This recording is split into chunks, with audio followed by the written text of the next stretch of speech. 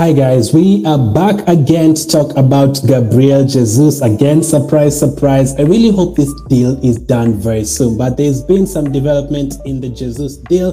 According to reports, I'll put this on the largest screen. Arsenal have reached a verbal agreement with Man City on a fee for Gabriel Jesus, according to Ben Jacobs. So here's what they had to say. The two Premier League sides have been locked in negotiations for some time now, but the breakthrough has finally been made. They also go and says Jacobs confirmed that the two clubs have come to an agreement for Jesus and that it is highly likely that a deal will be completed in the next 7 days. So deal will be completed in the next 7 days. I do expect it to reach an agreement before the end of the week, maybe in terms of completing it in terms of the medical and all that would carry on until next week. But as long as we've had that Arsenal and Man City have agreed and the player is already planning his medicals and everything, that would be okay. But as of now, we still haven't heard that he's about to join, like in terms of medical. They've not agreed yet, but according to Jacobs, that is what they have to say, or that is what he has to say. Time is a dangerous concept in the transfer market, with every passing day presenting the chance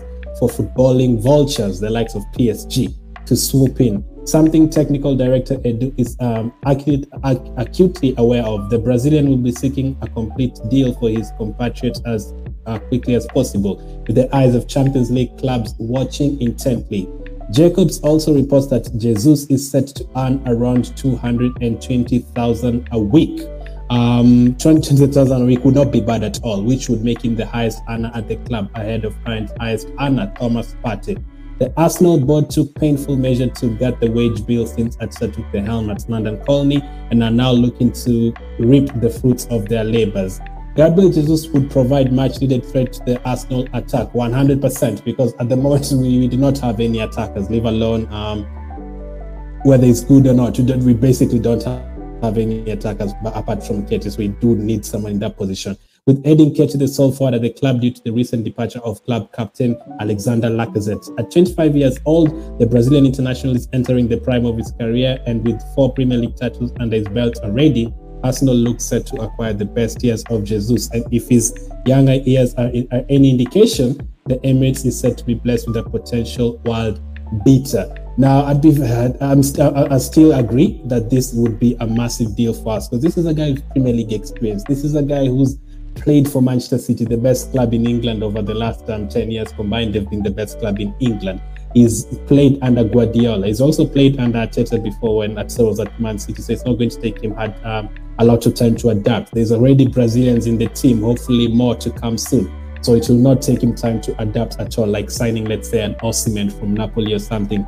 This is 100% made for us. So really hopeful that the deal progresses. Obviously, there's still a lot of things that need to be done: agent agreements, the per week wages agreement, all that. The medical has to be done, 2-3 parts of the medical as well. So there's a lot to be done. I'm guessing right now the player is on holiday or something, so I don't know how far he is, but it's going to be really, really interesting. Hopefully do get the deal done before, as they say, before the vultures swoop in, the likes of PSG and Chelsea.